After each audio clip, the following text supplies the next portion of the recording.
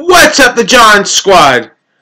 And welcome to this Monday weekly episode of John's Thoughts, episode 99. Woo! Wow, we're on episode 99. Next Monday, you know what that means? We're on episode 100. Wow, what a milestone. So let's get things going, shall we? There's been a lot of firings during the week in sports, and other things too. So let's get things going, shall we? Nebraska fires head coach Mike Riley. So I seen that coming in college football, so that was no surprise right there. Brett Bielema fired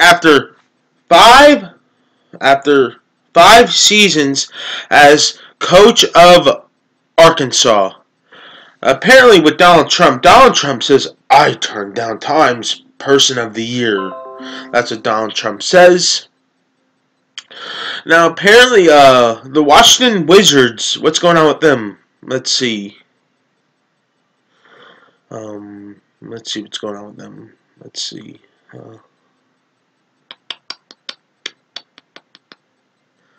Washington Wizards rule out John Wall for 2 weeks due to left knee injury. Ouch. Gotta feel bad for John Wall, man. He just can't catch a break, but still, in all good fun, he'll be back. So, John Wall will be back on the court soon. In other news, let's see. UCLA finalizes deal to make Chip Kelly head coach. That's good for UCLA. I can see that Chip Kelly will turn that team around for UCLA. That's going to be awesome. Arizona State fires head coach Todd Graham. Didn't see that coming at all, but now he got fired there. So Todd Graham is now officially fired. And in other news, let's see what's going on here. Prince Harry to marry Meghan Markle. So that's pretty good right there. You never see that every day, but Prince Harry's going to be marrying Meghan Markle, so that's pretty good for her. She's marrying a prince, and she's going to become a queen. So that's pretty good. Congratulations to them both. Have to applaud them right there. Just do a little bit of applaud right there. On to the next one we have is Florida hires Don Mullen as next football coach. That's good for them right there. You know what I mean? Florida gets a new coach, so that's pretty good.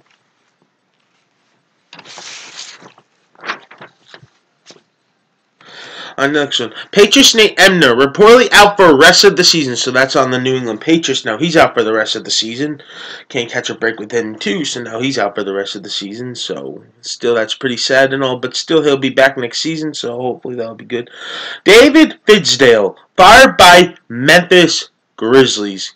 Can't blame the Grizzlies because it started Marc Gasol being benched in the fourth quarter and things like that. So then started how the way the team was going and stuff, so can't blame them how the way they wanted to do it, so can't blame them at all. And now this is a funny one too. This is definitely a funny one, huh? LeBron James ejected for first time in career against the Miami Heat. He got ejected, and I thought that was pretty hilarious. He gets ejected. LeBron James, you just make me laugh sometimes. But anyway, on to the next one. On to the last news of the day. ESPN lays off 150 employees. Wow. Now that is a lot of employees they lay off. 150?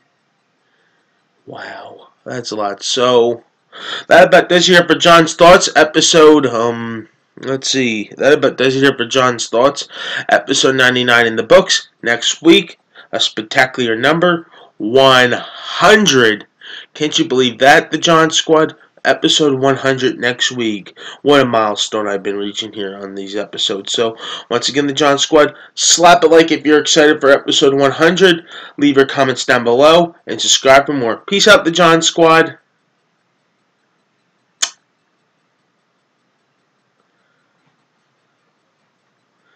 Who's ready for episode 100 next Monday? Stay tuned and tap that bell on your little YouTube app so you never miss an upload and so you never miss episode 100.